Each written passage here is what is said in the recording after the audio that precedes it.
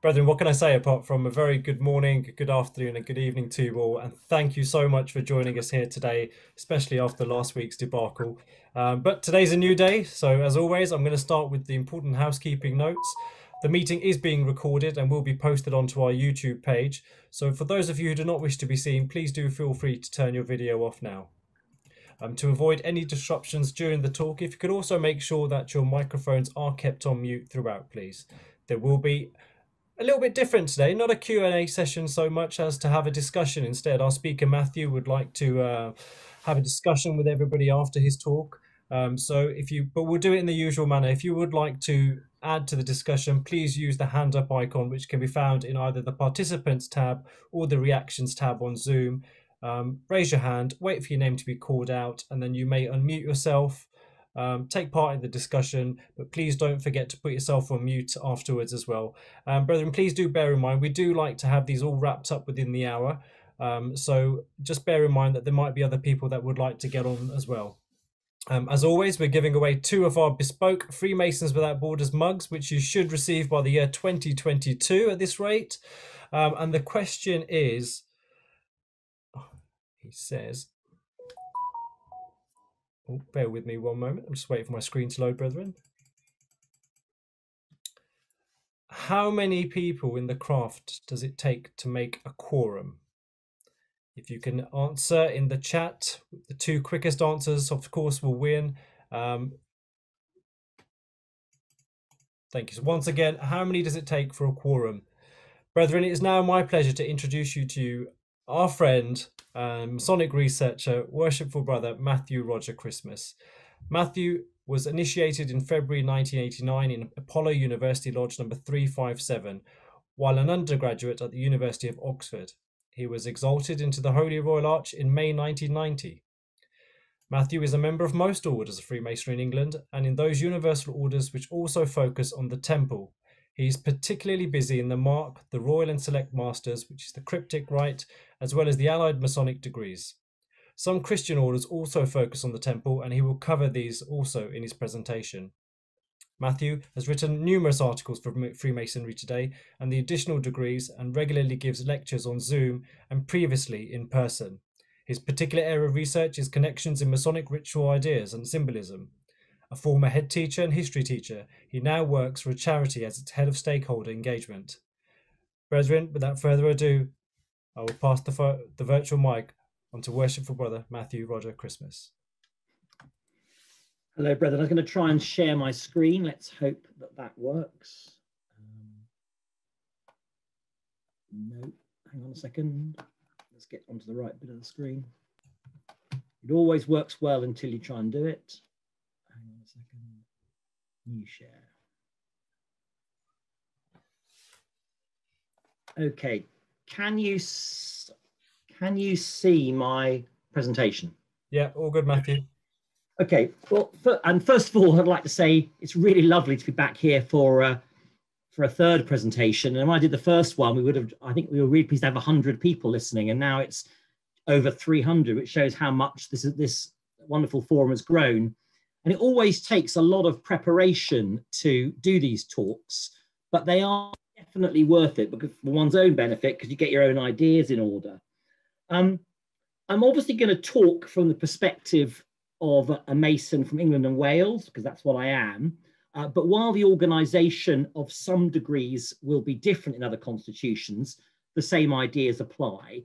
And it's really good to see so many of you here from all over the world and from so many different jurisdictions, both in this country and abroad. Now, my internet's always a little bit unstable. So if I suddenly sound like Davros from a Doctor Who Dalek episode, please would somebody let me know and I'll change my microphone. So it's all working, hurrah. So the aims of this presentation, well, King Solomon's Temple is one of the central, if not the, I suppose the central overriding theme of our Masonic rituals. Yet it's so commonplace that it can be simply overlooked as merely that image in the background, that historical biblical period in which many of our degrees and orders are set. And we all know that Freemasonry is a peculiar system of morality, veiled in allegory and illustrated by symbols. But sometimes those symbols become so commonplace that we forget their symbols at all, so that we don't penetrate those veiled allegories. We genuinely can't see the wood from the trees, even if it's come from the cedars of Lebanon.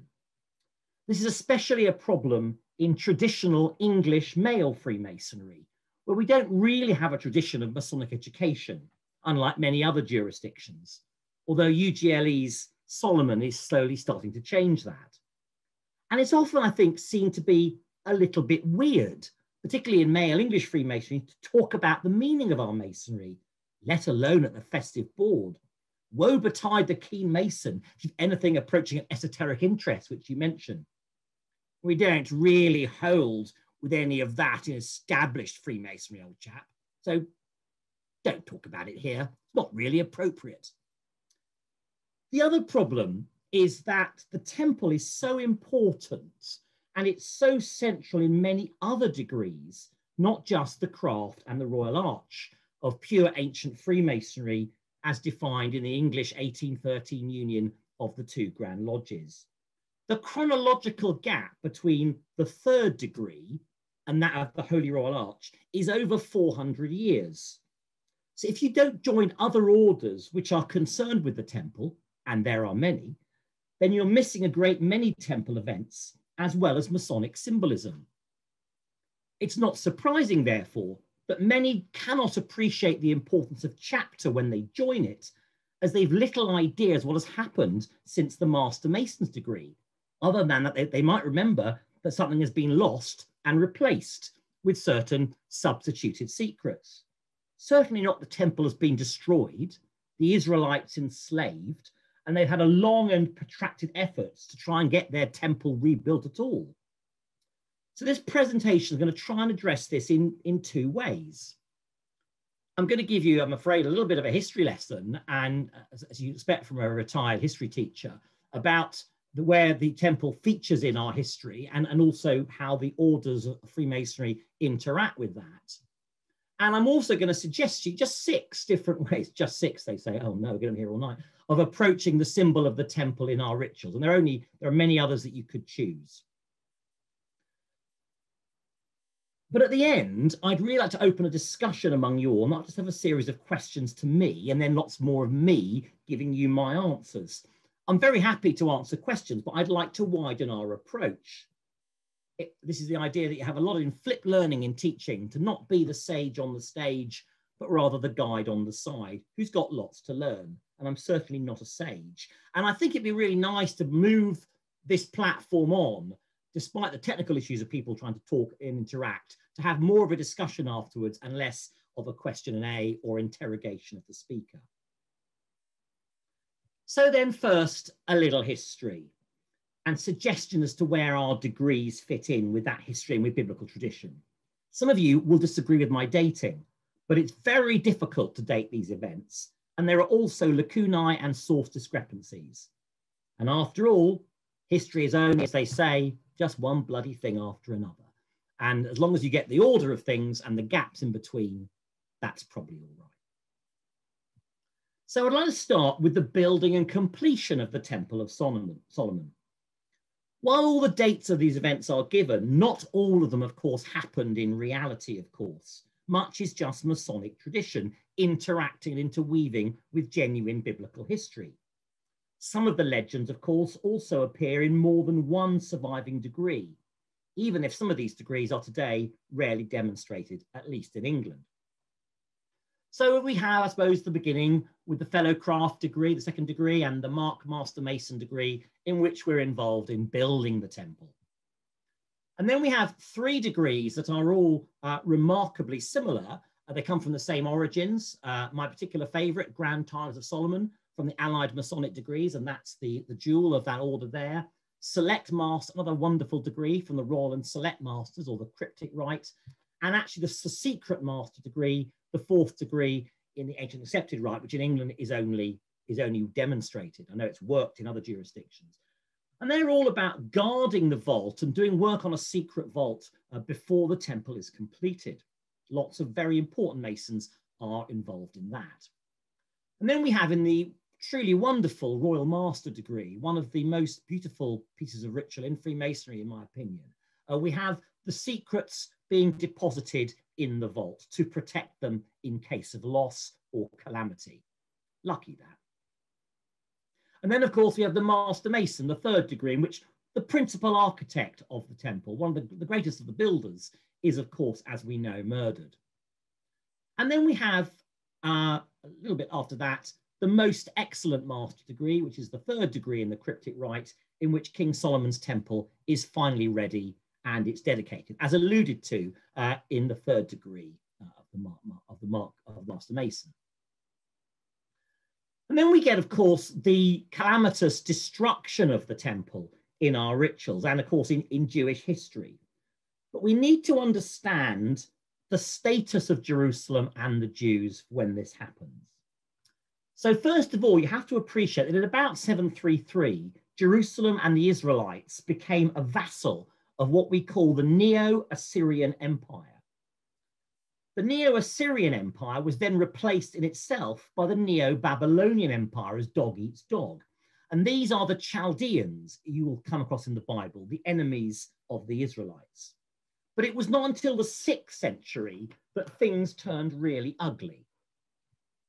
And we have 2 Babylonian sieges of Jerusalem, which are historically happened. And King Nebuchadnezzar II sent his general, Nebuzaradan, to crush the Jews. He exiled them and finally, in the second siege, destroyed the Temple of Solomon. So nearly 400 years after the dedication of King Solomon's temple, we have 2 degrees. The keeper of the hidden secret in the scarlet cord, and what I regard as the most silliest of all named degrees, the super excellent master. Is it a bird? Is it a plane? No, it's a super excellent master, which rather gets away from the wonderful degree that it is, the silly name, but that's what our ancestors used to like to call these degrees. And this concerns the reaction of the people to the attack of the Babylonians. The second besieging of the city and its following sacking by Nebuzaradan was a reprisal following the rebellion of their tributary king Zedekiah, the last king of Judah, in about 597. And then Gedaliah is made the new governor of the Jews.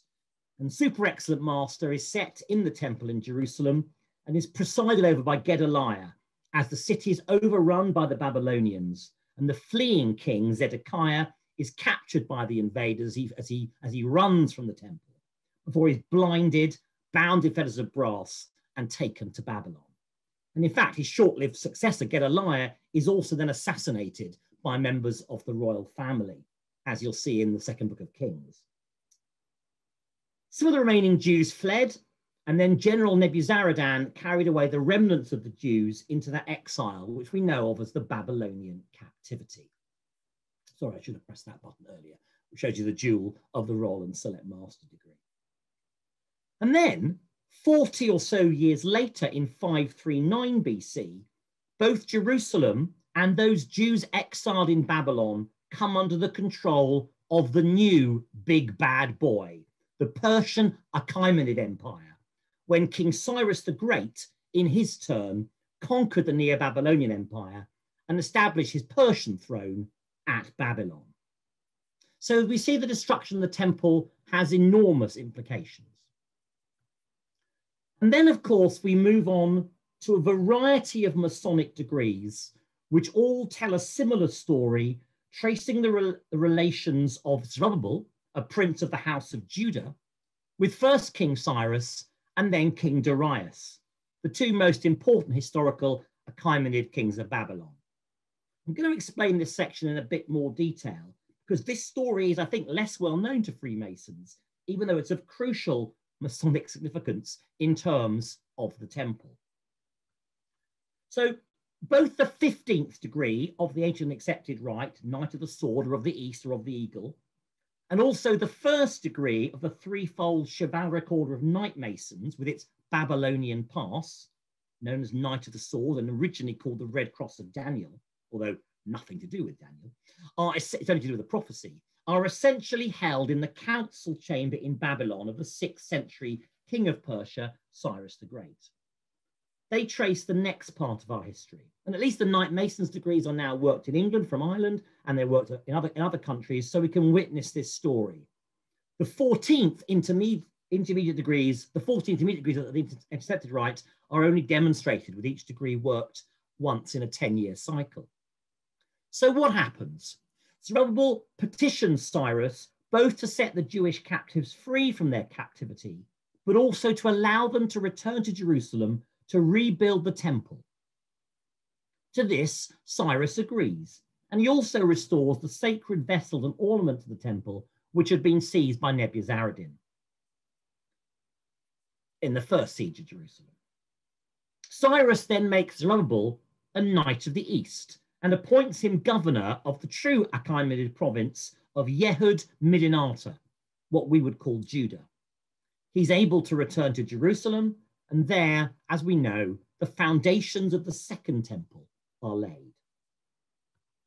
The foundations of this second temple, laid in about 536 BC, are revealed in the excellent master degree, now recently the sixth and most senior degree in the cryptic rite. The passing of the veil, as it's known, is one of the most important rituals in terms of significance in Freemasonry, but was largely written out in England and Wales after the Union. And it's only recently been worked again, having been brought back from Scotland, other than Bristol, of course, where it has always been worked as part of the Holy Royal Arch, and you can see demonstrations of it, and they are truly spectacular. We then have no less than 5 degrees, which all tell the next part of the story in a variety of different details, but are all derived from the same sources. And really, only one of them is regularly worked in this country.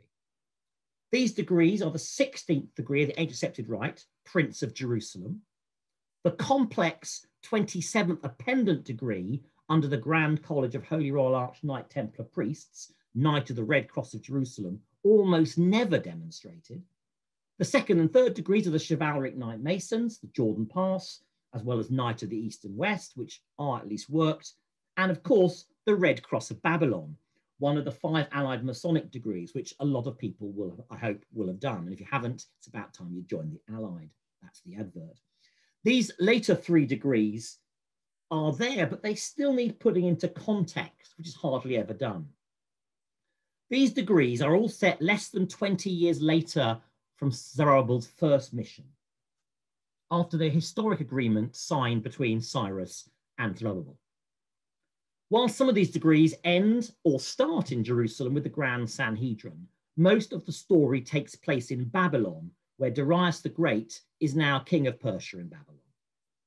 And this next crucial part of the story is in fact probably best told in the degree Prince of Jerusalem. A pity it's so rarely worked.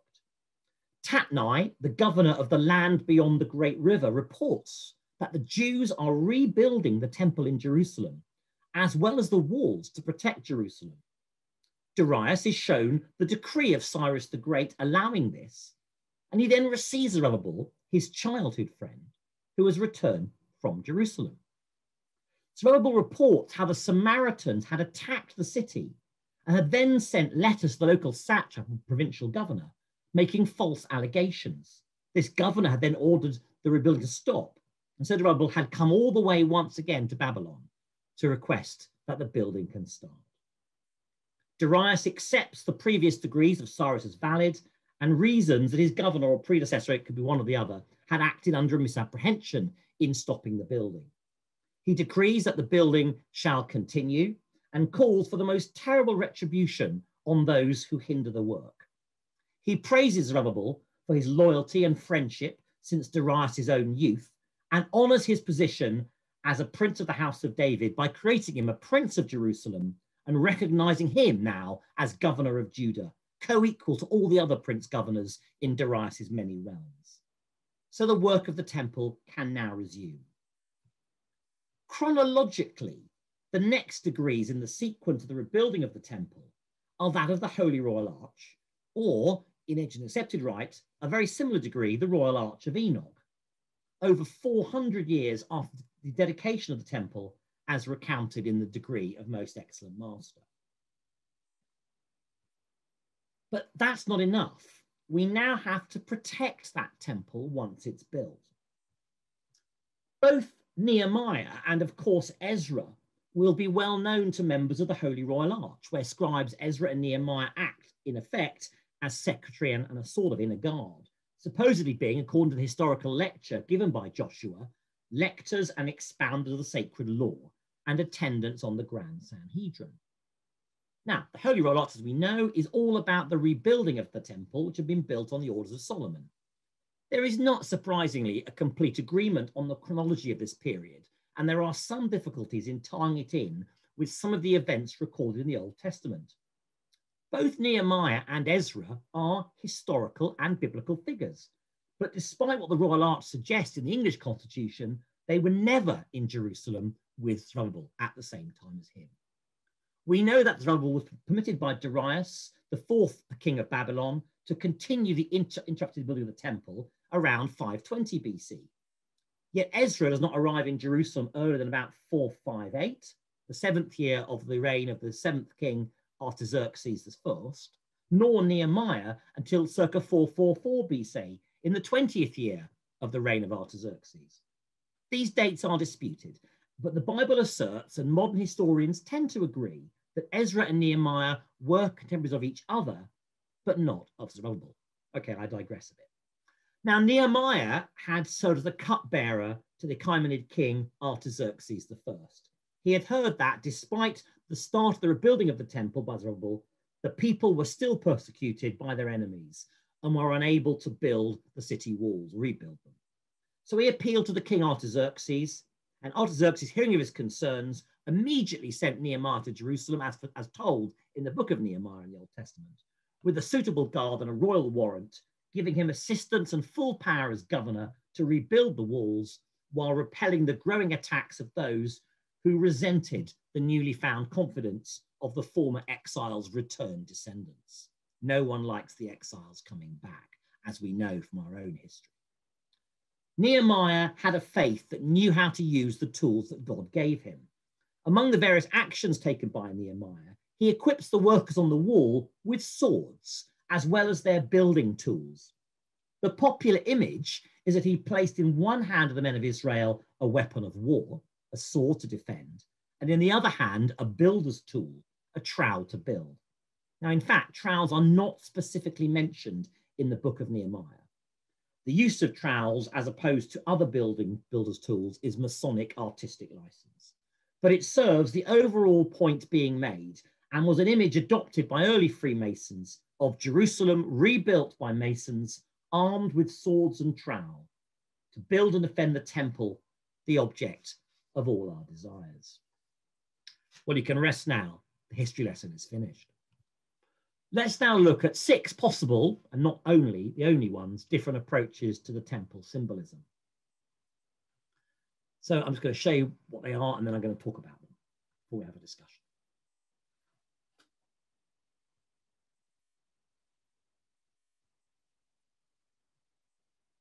These 4 we've already had a bit of a look at. And these last 2 we haven't. So there are lots of episodes in our rituals involving Masons building that temple. All about that principal task of the Mason. We see that in the fellowcraft and the mark degree as they work in the quarries, in the clay ground, and in the forests of Lebanon. We know in the mark how they mark the stones. We know in the mark that they put the keystone into the sacred arch. We know from Select Master that they labor in the secret vault. We know in Royal Master that they craft the holy vessels. And we know in Most Excellent Master they come together, despite the death of the architect, to dedicate the temple to God's service. And our rituals are full of references to parts of the temple. So we have the gates or entrances, as referred to in both the mark degree, the gates, and the entrances in the Master Mason degree. The porchway in the middle chamber, of course, so important in the Fellowcraft degree and central on the tracing board. The sanctuary in the Master Mason's degree and the Holy of Holies. And then the Royal Master, the holy vessels are all described to us, such as the altar of gold and the table of the showbread. And of course, we have the Ark of the Covenant that is a key feature of Royal and Select Masters and now has become a very important aspect of the newly revived Scarlet Cord. And of course, not a feature, of the temple itself, but intrinsic to the temple, of course, is the word, later lost, and then rediscovered. And in the destruction of the temple and the subsequent Babylonian captivity, which is devastating, we have the Masonic triumph of Zerubbabel. And Zerubbabel is like, but greater perhaps even than his predecessors, Solomon, Hiram, king of Tyre, Hiram the architect, Adoniram, because Zerubbabel is the one who is so central in the rebuilding of the temple against all the odds. And we see this in the book of the prophet Haggai. On that day, declares the Lord Almighty, I will take you, my servant Zerubbabel, son of Shealtiel, declares the Lord, and I will make you like my signet ring, for I have chosen you. This is no mere prince of Judah, but it is a divinely inspired man chosen to restore the holy temple against all the odds. He appears in the Holy Royal Arch, but we haven't done the other degrees, with no explanation. Who is he? But perhaps we now know. And then we have the rebuilding of the temple, the discovery of all that was lost. And of course, we know that when it's being built, the keystone is lost and then it's found. We know that King Cyrus had the sacred vessels carried off when the temple was destroyed, and they are restored. And when the temple is finally rebuilt, that most crucially, which has been lost to Holy Royal Arch masons, is rediscovered. And in a Christian interpretation of these universal orders, we have a very different interpretation of that which was lost. And perhaps most memorably, that is shown in the Knight of the Holy Sepulchre, St. John the Evangelist, appendant orders of the Red Cross of Constantine, in the Prince Rose Croix degree, the 18th degree of intercepted rights, and in the Scottish Master of St. Andrew degree as part of the Chevalier Bénéficent de la Cité Sainte, CBCS. And then, of course, most obviously, which we do in our rituals, but perhaps not enough, because we rarely have, for instance, the first degree tracing board worked, and we almost never hear the lectures these days. We have so many physical aspects upon which we can moralize. The working tools, of course, in both the craft and the mark, and in other degrees, such as the Royal Ark Mariners, although not to do with the temple. 24-inch gauge, probably the most important of those in some ways. And then we have the ornaments, the furniture, and the movable jewels. If you don't know what those ornaments, furniture, movable jewels are, then get along to the first degree lectures and read it, because it'll explain them in great detail to you. We all learn a lot. I read that up again before the talk, and it was, very, very interesting to read that again. The immovable jewels in the lodge, that which cannot be taken out of the lodge room, the 2 ashlars, and of course the tracing boards. We focus obviously as masons on architecture and geometry. We can moralize on the keystone and its importance for an arch. We can moralize on the importance of the hidden vaults, the holy vessels within there and in the sanctuary. And of course, on that most important of sacred items for the Jews, the Ark of the Covenant. And as we come to an end, I think it's worth looking at this important verse from the New Testament book, second book of the Corinthians. As 20th century Freemasons, we cannot work on the temple ourselves. It's gone. And few of us are builders or architects in real life. But as we're not operative, but rather free and accepted or speculative masons, we can make ourselves living stones. We can build a temple in our hearts, and we can be as a temple to others. And in fact, there is a beautiful exchange early on in the Order of the Holy Sepulchre, one of these 2 appendant orders, the Red Cross Constantine, of which I am so fond. And I'm just going to play it out to you now on the screen.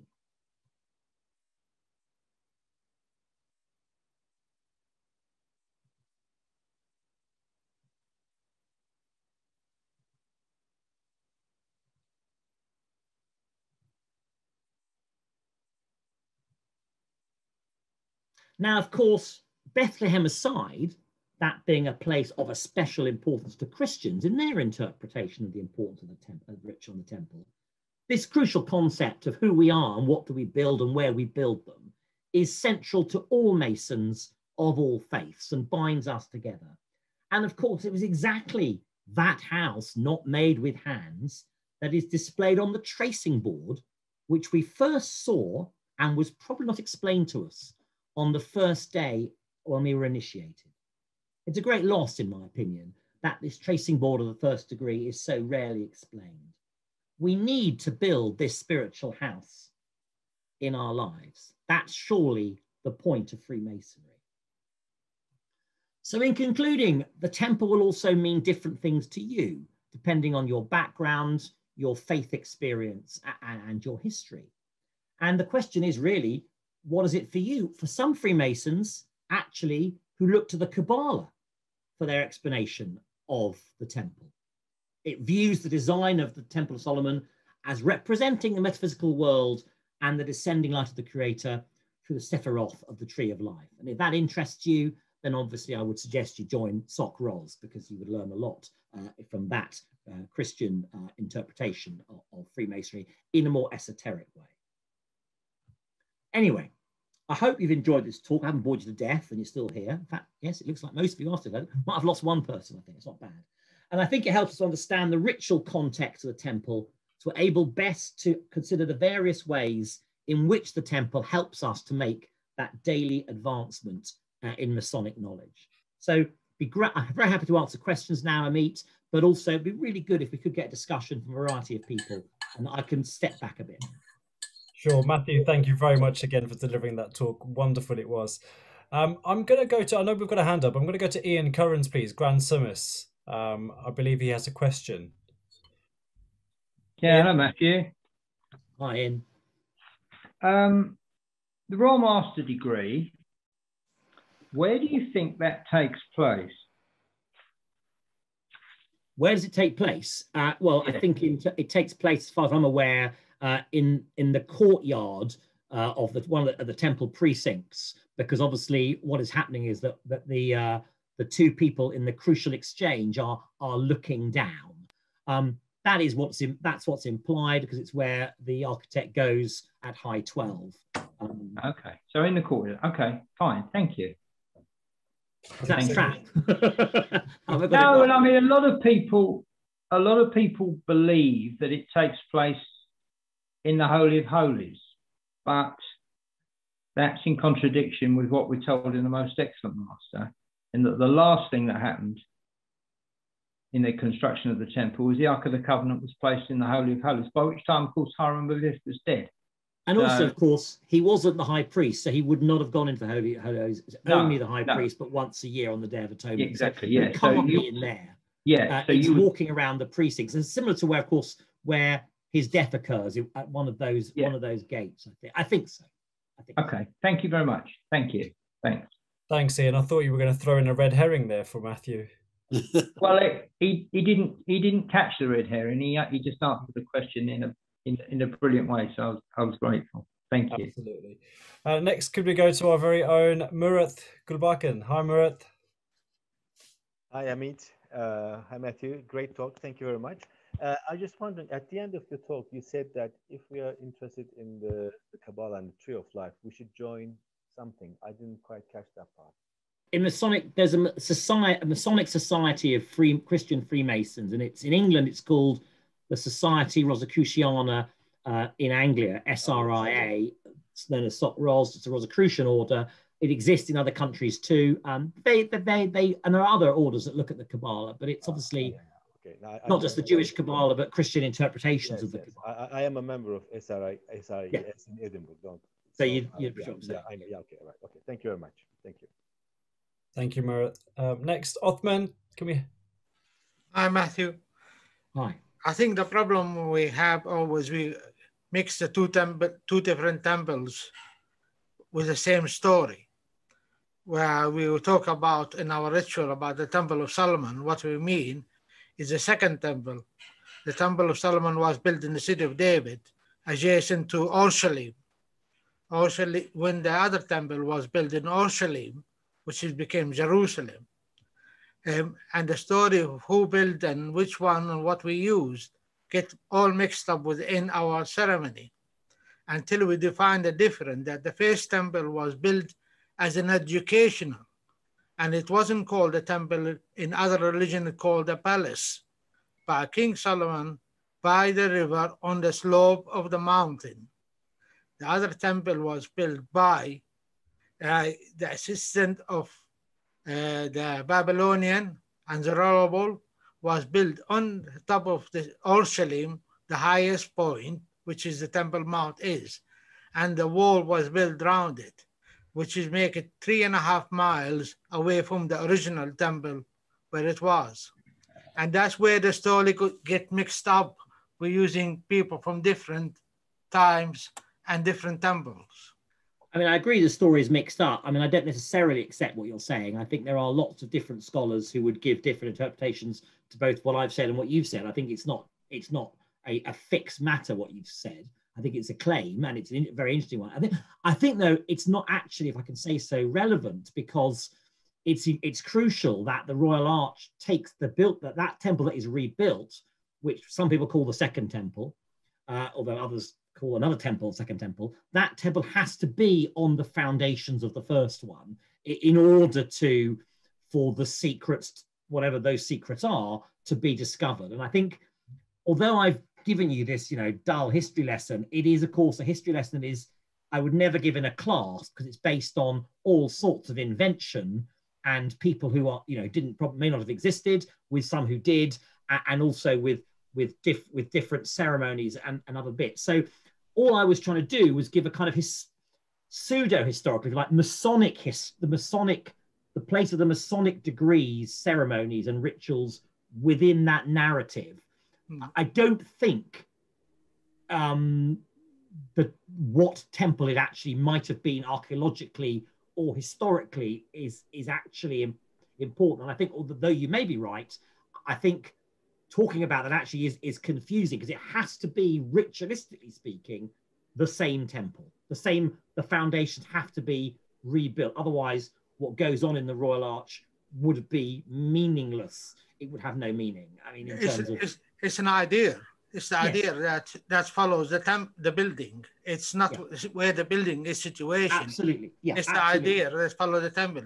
We know for a fact it could have been built in Jerusalem, because Jerusalem was the other bloodline, and it was always a war between Judah and Samaria. And Jerusalem was under Samaria, and the temple wasn't built there. He built the temple to honor his grandfather, David, and he built it in the city of David. But that's inevitable. What the story tells us more is who, where, and what. That matters the most. Yeah, I get it. It's a bit like, I think, people who spend their time trying to find if the Noah's Ark's on Mount Ararat. I kind of feel they've massively missed the point, the story. Which is that it's a symbol. It's an allegory, and I don't think we have to sort of dig deep into that. But yes, thank you very much. Really interesting point. Thank you, Matthew. Thanks, Othman. And just a reminder, brethren, I've seen a couple of messages come up. Our speaker today has asked for a discussion rather than a Q&A, hence the discussion that's taking place right now. And also, as another reminder, please do bear in mind that some brethren are not part of certain orders, so please don't give away anything that shouldn't be heard on this platform. Next, could I go to our very own Satiris? Are you going to try and speak? Let's see if it works. No, we can't hear you, Satiris. Can't hear you, Satiris. Give us a thing on the chat. Why don't you put it on the chat? Yeah. And next we'll go to Michael. Hi, Michael. Microphones is all's good when they're on. Can you hear me? Yes, we can. Okay, I'm all the way in Denmark. Swedish Rite, Red Cross of Constantine, part of a Belgium Lodge too. So I have a lot of cross references, and having the appended degrees in RCC also. So what I see and hear from you, Matthew, and I appreciate this, because it puts up a lot of the things that are taken in from all the things that came through kings and all kind of stuff that came into the Swedish rites, because that was the kings that made this an elitarian thing in the northern part of Europe, and they took all the best parts and then they burned all the papers and created their own in the Swedish rite. But when you speak here, a lot of things that I see when I come in our Grand Lodge in Copenhagen, a lot of things that I hear is coming into a system that actually are creating a new kind of knowledge. And that's really a gift in itself, even though I have the second highest degree in the Swedish Rite. But this is a truly gift because a lot of the rooms we have a lodge building that are like a Chinese box, where you move from one lodge to another, one step in your trip through your degrees, that changing rooms, dark, bright, under heaven, not under heaven, in a great canopy, under the desert, all kind of images that are put into to perspective to enlighten you through your path in focusing on the temple. And that's actually one of the things that you put in place right now this evening for me, is this about the temple. I know about the temple, I know how, but also the mass interpretation of the temple. So I would like to thank you for that. And then I would like to invite you, if you have the time and the ability, and when we are allowed all this, with all the restrictions, to meet in Copenhagen, and of course I put this out early on also to a lot of other people, that actually to meet and then have the opportunity to meet this, because this we have in Copenhagen is, well, it's not unique, because it's unique everywhere we move into what we are a part of, but ours is like it's like well, it sounds a little understated, but it's like a huge building of fairy tale land to enhance the journey. So, and that is not to neglect, what are called? Neglect the how the house is built from a true place of heart, to give this journey the best possibility to grow into something massive. So in that, putting that into perspective, and then I hear you in the interpretation. When I met Solomon Temple, I was underneath open, what I call the sky first time. Everything was blue. I was standing underneath the heaven or the sky. So looking on the picture behind you, I would say I was in the first courtyard, or that is, of course, knowing now, that is what it is. So you are just a trainee. So in that way, we are moving through and getting more and more insight. And I really like your way to move us into this and putting into statements around this. And it's not only appreciating you, but also to challenge you. So what are the stars when you are in the Andreas, what are called lodges? What kind of stars is that? Well, first of all, Michael, thank you very much for being so generous. I think one of the massive benefits of Zoom is all these jurisdictions we're getting together. And although I've tried to meet not to give away secrets I shouldn't, despite one or two quotes in the ritual, I've tried not to specify, but rather to accept people think, oh, I want to know more, so I will join that. But I think those of us who are in those degrees do appreciate the connection. So I think that's been a really valuable aspect of particularly what your Freemasons Without Borders has done. I suppose for me, I mean, I think the stars, of course, on the ceiling in some lodge rooms differ, of course, depending on where you are in the world.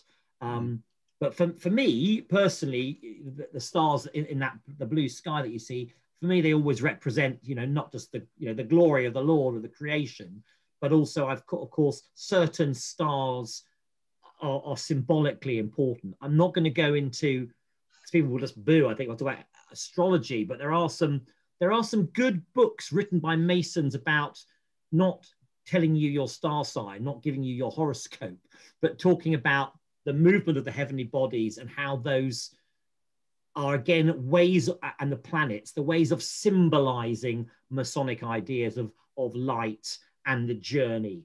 So for me, the stars represent not just the light of the Lord, but also a journey across the heavens. And that's very much a sort of symbolical journey, I think. And a lot, of course, of those planets, of course, and other bodies are also used originally in alchemy. And I think you can see Freemasonry as a sort of alchemical journey, turning base metal, me, into gold, hopefully a better Mason. I think that's that alchemical journey that many of us see. That's a very different image to the temple. But maybe some other people might like to answer Michael's question about stars. It's not a particular area that I'm particularly knowledgeable on. Great. Thank you, Michael. Matthew, I'm going to go to Sataris's question. Matthew, in some old rituals, if I'm not mistaken, it is reported that the old Masons held their meetings at the porch of King Solomon's temple, not within. This was to remove the religious aspect of Freemasonry, right? Well, I've heard that interpretation too. I think, obviously Masons themselves, when they had stonemasons, when they had their meetings, had them in a constructed lodge, often at the side of a cathedral or as a church or a building of a building. So they weren't actually inside. So, I think we confuse the idea when we see people like Hiram as a Mason and Hiram King of Tyre as a Mason and Solomon as a Mason, of course, because they weren't. They were the rulers, and the Masons are the lowly, us. And we probably didn't spend much. We wouldn't have had meetings inside the building. We'd done our work in the building, and then we'd have done our work outside. So I'm not particularly sure it's about keeping religion out of it, but it may well be. I mean, I think again, we have this mixture of stonemason practices from the medieval period. And as they morph into speculative Freemasonry, we're going to impose our readings and our traditions onto those things, and we'll all see that differently. And I wouldn't want to give a definitive answer, but I think it could well be that. Thanks, Matthew. And we know Sataris. He will probably email you separately anyway after this, asking more questions. Sataris is still not working, Sataris. Could we next go to Gordon, please? Hi, Gordon. Oh, thank you, Matthew. Like you, I'm a very keen Mason in a lot of orders, and obviously really keen on the chapter. But I do think that people should join the mark before they do go into the chapter, because then they would understand it.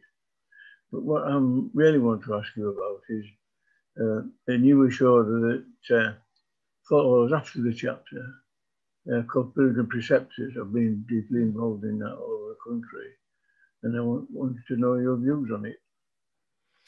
I'm not in Pilgrim Preceptors. I know a bit about it, but I don't think I've got I think, again, the idea of it is a good one, and it's a relatively old one of the new degrees. It's just obviously taken off a bit. So I don't know much about it, Gordon, and I'm hoping to join it. So I perhaps need not to, I don't want to speculate. The more I look at it, I'm trying not to look at degrees I'm not in now. I used to do that when I was a younger Mason. Now I'm keeping away from them so that I don't spoil it myself. I think I would slightly say, if I was able to rewrite the order of rituals and have them in one body with only one fee, hallelujah, and one set of simple regalia, hallelujah, so not all the expense, I would certainly have the mark before, the Master Mason degree. I would have the cryptic rite and the veils back. I would have the Allied Masonic degree, Red Cross of Babylon, in there, and other degrees like Grand High Priest will probably come in as a sort of installed principles degree. And I think therefore Pilgrim Preceptors might also fit in there. Of course, that's impossible because we're all the product of history. It's just a shame that time and cost, which is phenomenal, stops most Masons from getting the chance to put the jigsaw together. But of course, that jigsaw itself was never a simple one picture. It's the product of many, many Masons in the 18th century and the 17th century creating lots of degrees, of which many were rubbish and fell away, and the good ones stayed, but so fragmented that it is a lifetime study to try and see your way through these degrees. Yeah. Well, So, if you get the chance to join Purgatory Perspective, most of them only meet twice a year anyway. And the feeling. you're the devil, Gordon. All these people who come and say to you, it's only twice a year, you know. But I know I see you on the Zoom, so I'll have a chat with you later. The story is fantastic. Thanks, very much. Gordon. I'm sure Matthew Gordon's got that application form ready. Sure he has. Oh, yes. Michael Ramos, welcome, brother. Thank you, brother. Matthew, a wonderful presentation. So for the sake of conversation, I wanted to get your opinion about something. So when we talk about, especially today in your presentation, you know I'm very active in a lot of the progressive orders. We kind of have all these elements to kind of fill in pieces of the story. However, I would pose this to you as a discussion point. Do you believe that ultimately the Masonic journey, in a sense, is, if we were to break these pieces out, you have birth or initiation, passing or manship, death or loss, and then some form of a sojourn, some form of that, and then a rediscovery. Would this be to you, regardless of how we place all these pieces, and I don't want to go into specifics, but just this idea of this cycle, is this the ultimate form of Masonic ritualistic philosophy? Can you give it to me again, the 4 parts? Sure. A form of initiation, or let's say birth, passing or manship, life, death or loss, a form of sojourn, and then recovery or rediscovery. Yes, I think you certainly. I mean, certainly, I can see lots of the degrees fitting into that. In some ways, the temple is a bit like that. Actually, of course, the temple is built and it's dedicated, etc., and it grows and it's destroyed, etc. So you can see it in that way as well. I think there's a very important symbolic aspect in some degrees of Freemasonry, which is the crossing of the bridge, which I'm getting more and more interested in. It's like the idea of bridge crossing, and there's also, and that's in several of the degrees I've mentioned, but it's also in other degrees I haven't mentioned. It's like in the Royal Order of Scotland. And I think this concept of bridge crossing, which is an idea of moving from life to death, I mean, that's a much simpler way of explaining it. It simply is a moving from one state to another. Often, but what's often different is in the bridge elements, you often get, of course, opposed. There are those who try to stop you doing it. And I think, so I don't disagree with you, perhaps added to what you're talking about, I think there is also this element of opposition that not just are you born, you become a man, an adult, etc., but actually people get in the way all the time of trying to stop. And one of the things that Masons have to do, and I think Nehemiah is a great example of that with the sword and the trowel, but also other, in the bridge crossing degrees, you are having to go against those who want to either put you on the wrong path or who actually want to stop you having what they've got. And I think that's another aspect of Masonry. There is actually a conflict. And that's why, of course, we have, I think the black and white pavement is all about that there is a conflict there. It's more than just light and darkness. I think it's an actual duality. So but I think if we look at the way you're doing it, Mike, I think if we all approach Masonic rituals with those kind of ways of trying to, how can I see it differently? How can I suck away from the ritual and the DC telling me, quite rightly, I must say it like this and I must move like this?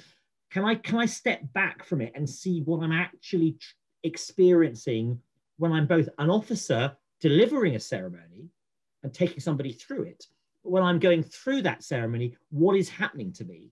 And I think your suggestion, and there are others, are really great ways to see the wood from the trees by stepping right back and getting a sense of perspective. So I think that's a really interesting, and maybe other people might want to talk about other ways they would see it. But thank you, Michael, very much.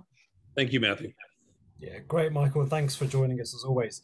Brethren, we've got about 7 more minutes left. I've got no more hands up. If you would like to join the discussion, please let us know and I shall call your name out. Brian Prince, have you got your hand up, Brian, or is that a clap? You got your hand up? Do you want to unmute yourself? Yes, thank you. A great talk.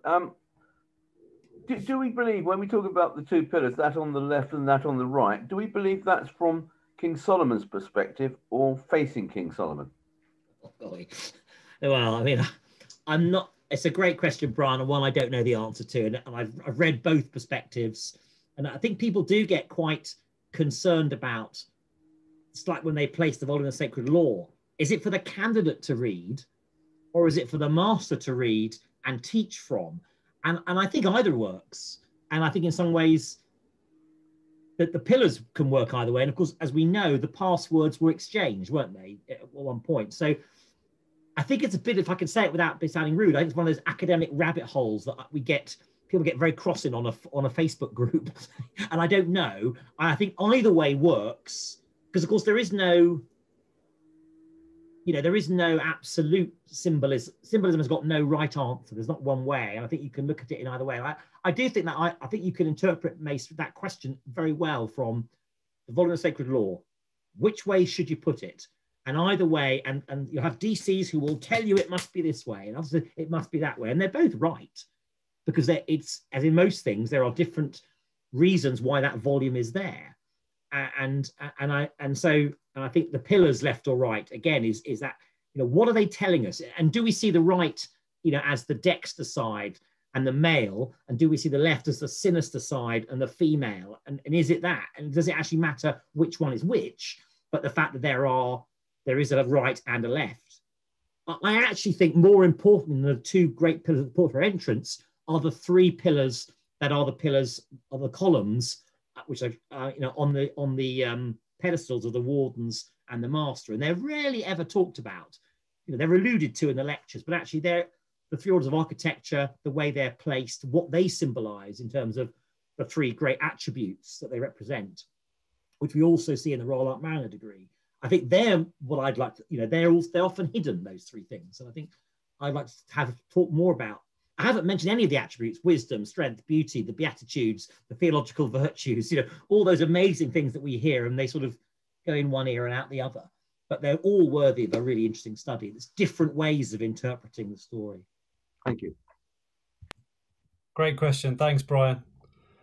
Next, could we go to Michelle? Hi, Michelle. You're on mute. Sorry about that. I found that quite interesting, actually, about the which side of the pillar is right and left. And in life, generally, it tends to be as one is looking at the building. And that's how I've seen the two pillars. And would I be right in that? I don't think you'd be wrong, Michelle. I think the question is, we should make a judgment based on what seems right to us and how it teaches us, and then, but not be, I think, irritated when someone offers an alternative view. And I think we increasingly, I think you've seen that on lots of the Facebook groups I think I've been on during the first lockdown. People got very cross with each other when their jurisdiction thought one thing and another's jurisdiction thought another, and they were all working from the point that we are right and these people are clandestine and these people are true Masons and these people aren't, and that's the wrong way of looking at it. And I think what we have benefited from is that sort of slightly, that wind has kind of blown itself out, I think, now, and we are much more talking about how the ritual and how the artifacts and the ornaments and everything, how they make us think. And that's what I want to do with Freemasonry. I'm interested in, not when people talk about orders of Freemasonry, I'm not interested in the regalia. I'm interested in, and that's what you get in the talks. I'm interested in actually what's it about. So I think I agree with you. I think personally that would be my interpretation. It's probably as you enter, because you're going into the house. Yeah, that's my point actually, Matthew, as looking at the temple as you're entering it. Yeah. Rather than coming out of it. So yeah, interesting and fabulous talk. So thank you. Thank you. Thanks, Michelle. Great question. Dudley. Hi, Dudley. Hello, mate. Matthew, the land we now know as Israel, if we go back to 3000 BC, since then it's changed hands something like 20 times, I believe. And as we know, history books are written by the victors. So what do we know is fact and what do we know is fiction? Because we know what we're taught in school, a lot of it has been debunked in recent years. So I often wonder how much we do believe in the history books. I think with respect to the ritual, the stories of the Old Testament, with the Jews and things, which we of course, are written largely by the Jews, and then, of course, by the Christians interpreting Jewish history and Jewish prophecy as prophesying the new covenant.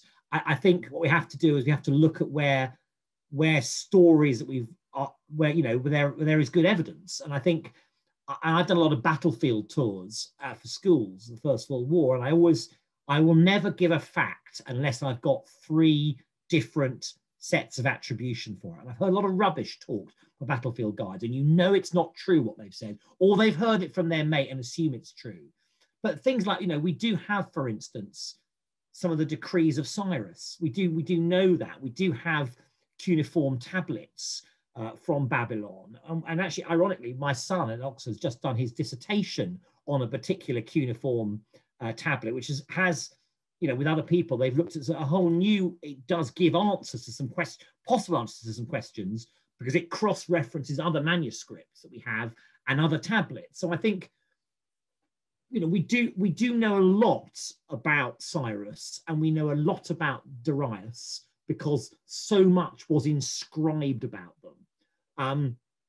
The actual details of the captivity and the relationship between, let's say, Nehemiah and Artaxerxes, and let's say Zerubbabel and Darius as chartered friends, is very debatable.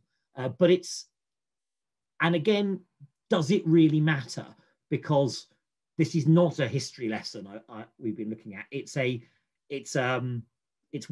where dates and historical happenings morph into rituals written 300, 200 years ago. And that's, I think, that's what's important. That's why I don't particularly mind as often this question about where the temple is. I don't actually care, because ritualistically, as long as it fits into what we're told in the ritual, that's all I need to know. I'm interested in finding out, but it doesn't impact on perhaps my understanding of the ritual. But yeah, never trust a historian. I mean, as you're right, history is written by the winners. And as I say, yes, absolutely. The winners are all about history. Yes. Churchill famously said, "History will be kind to me because I'm going to write it," and he did, of course. And Churchill also said, "Give me the statistics, and I'll give you the answer you require." Absolutely. Thanks, Dudley. We're going to go to our last question / opening discussion, and that is with Ewan. Hi, Ewan. Good evening. It's nice to see you. Matthew, I think what some people forget is that in the early days of Freemasonry, the rituals were actually passed on verbally from one to the next. And there is actually, well, I'm not sure whether they still do it, but there's a lodge just outside Edinburgh which still pass on the ritual in that manner. So the senior warden will tell the next senior warden what the ritual is. And because it was verbal and not written down until probably the 19th century, it changed so that what people in other jurisdictions think is right may just be a different wording which was put in by somebody verbally. Yeah, I think you're right, and all sorts of we have all kinds of things we don't understand because we don't know the origin. So I mean, the one that I'm particularly trying to find out the answer is, why on earth is this degree called the Red Cross of Babylon? The jewel is green. There is no red cross in it. There's a cross possibly in early seals, and why is it called the Red Cross of Daniel, which is based on one line in a prophecy when it doesn't even figure in the ritual? It's because, as you say, people change the names and they confuse them. And certainly there's no doubt there was a lot of confusion in the naming of the Knight Mason degrees and the 15th, 16th, 7th degrees of the Scottish Rite. And that caused, because they had the similar names and the similar ideas, so it changed. And I think, yes, anyone who's looking for a simple solution to a Masonic or any kind of historic question is going to be frustrated. And I hope what the talk has done is giving you some of the things that I think about when I think about the temple. And I'm sure lots of people, I wish I hadn't thought that. I wish I had. Or actually, why has he not mentioned that, which I think about? And I'd like us to break, particularly in English male Freemasonry, I'd like us to break this kind of, this idea that you don't talk about the ritual. Unless you're in a lodge of instruction where you're told what the ritual is, what to do. We don't talk about the meaning. because somehow it's a bit embarrassing. It's like, you know, the English don't talk about lots of things because we're embarrassed about it. And I think, ironically, Masons are often embarrassed about talking about the ritual meanings. What they're worried they might divide, they might be divided from their neighbors, it might be political, it might be religious, but I think you can talk about it in ways that are how we think. And you know, why we've joined in the first place. Because I didn't join to have meals. I didn't join to have regalia. I like both of those things. But I did join because I really like the ceremonies, and they do a lot for me. And I think there are lots of Masons like that, but actually they keep a bit quiet. That's my hobby horse anyway. Thank you very Thanks, much. Matthew. Perhaps we should start these discussions with talking about the weather, and we'll go on from there. That's normally a good point to start with. Lee, we are finished, but I will come to you very quickly, mate, because I know you've got your hand up. Lilu? Thank you, Amit. Great lecture, Matthew. As you were saying, we touched upon a number of things about the ritual, about the different orders that's supposed to represent the thing. And the one that comes to mind the most of all for me is chapter. Now, and I found in my own experience as being part of chapter and bringing people into chapter, how many people did not know what chapter is, and that it was the return of the Jews from captivity in Babylonia. And it didn't take them 5 minutes to build the temple. It took a very, very long time.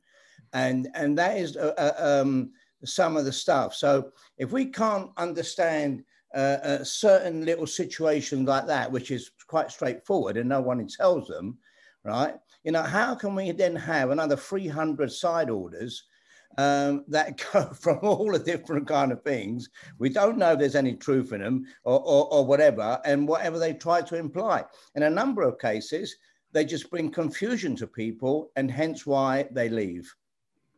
Yeah, and I think actually one of the great reasons why, you know, the chapter is in trouble in some jurisdictions, Holy Arch, is because there is this expectation that one has to join it next because of historical reasons from 1813. I think other jurisdictions where it's part of a journey and it's towards the end of that journey, I think is better. Chapter was the first thing I joined, and I was in a fantastic chapter, and I'm a historian, so I got it, and I'd read the stuff. But I think a lot of people don't, and they get put off because they kind of feel they have to join it. Yeah. And we can be a bit solemn about it as well. So you're very solemn, you're kind of made to join, and it's quite long and complicated, and you don't know the story, and you've no Masonically, let alone historically. I think there is the new innovation in Holy Royal Arch in England, where there is a bit of explanation of what's going on for the candidate, is a really welcome one. But I think if we were to invent a Masonic progression now, where we could wipe the slate clean, every country of the world, every Masonic jurisdiction would do it a bit differently, but they would make it more coherent so that you move from one thing to another a bit more. I don't think you need to be in all the, in every other rite to understand the temple, but I think something in the middle, more than just the mark, which I think is very important. But I think some understanding, it seems to me the great crying shame is the Zerubbabel legend, which is so important, is in 5 degrees that probably 95% of English Freemasons never do have, let alone heard of. And that's the problem. One of the most, and I think that is I think if we'd have kept the veils, I think the veils would really help. If I could do one thing to change things, I would put the veils back into the Holy Royal Arch ceremony. I think that would really help to make it, A, they're spectacular, B, they're easy to understand on many levels. So you've got all kinds of complex symbolism as well as some quite simple symbolism. And it would explain what's gone on as you go right from the tabernacle and Moses and Aaron and all that, all the way through to the temple. It makes sense of what the Jews were trying to do and why the temple was so important to them and why its destruction was so terrible, and therefore why the secrets being rediscovered was such an important job. And they were so pleased, as they say, any job which your excellencies are prepared to give us, we take as a blessing, sort of, whatever the words are. So I agree with you, but I think it's a shame. The more we push it and the less we see it as a real privilege to be in it, once you know a bit, I think the more we did that, the better it would be for the chapter, which I also love. really I lovely. think there should be less side orders and more lodge of instructions, and get-togethers like this, like Amit and his crew are doing, which is fantastic. And we're all getting to, you know, further our knowledge. And thank you to everybody. Thank you very much. Thanks, Lilo. And I think Matthew, it's you know, when times are normal, people don't have the time to do what we've been doing over the last year, and I think it's given a lot of food for thought. Whereas now we're you know, everyone's more willing to do a little bit of research, to find out more, to ask certain questions, which is fabulous, you know, because it's all about a learning, and each and every one of us will learn in our own way, and take what we would like to take out of that learning. But, you know, it's been an absolute privilege, Matthew, to have you back on here again. Brethren, for all of you that are still on the call today, Matthew is going to be bringing us a very, very special talk for our special edition talks in June. So please do watch out. Last Thursday in June, we'll be hearing from Matthew again. That's only for Master Masons and beyond only. But please do watch out for the circulars on that. Just on the question for the winning of the mugs, the answer was, of course, 5 makes a quorum. Well done to Gordon Ball and to Bob Ray. If you can send me your details, both of you, we will make sure that you get your mugs next year without any problem. And brethren, we're on the last Thursday of this month now, coming up on the 27th of May. So please do look out for the circulars that will be sent out via MailChimp. Again, just Master Masons only. We're going to be welcoming Worshipful Brother Tony Harvey back to our stage, and he'll be giving us his talk entitled, "Is a Belief in a Supreme Being Really Essential?" It's going to open up a lot of discussion on that one there, I'm sure. But we look forward to seeing you. For those who can make it on Thursday, we'll see you on Thursday. And for everybody else, brethren, look, a very good evening, a good night, stay blessed, and we'll hopefully see you next Tuesday. Thank you all. Thank you, mate. Bye. Bye. Thanks, Matthew. Thanks, Amit. Good night, Dudley. God bless everyone. Thank you very much, and bye-bye. Bye. Good night. Good night, everybody. Lovely to see you all. Good night, Rita. Hopefully we'll see you soon. Good night, Karen. See you Thursday. Jonah. Good night, Jolie. Jonah, Jolie. I like your halo. Georgia loves a halo. Good night, I'm an angel. See you Thursday. Nice to see you.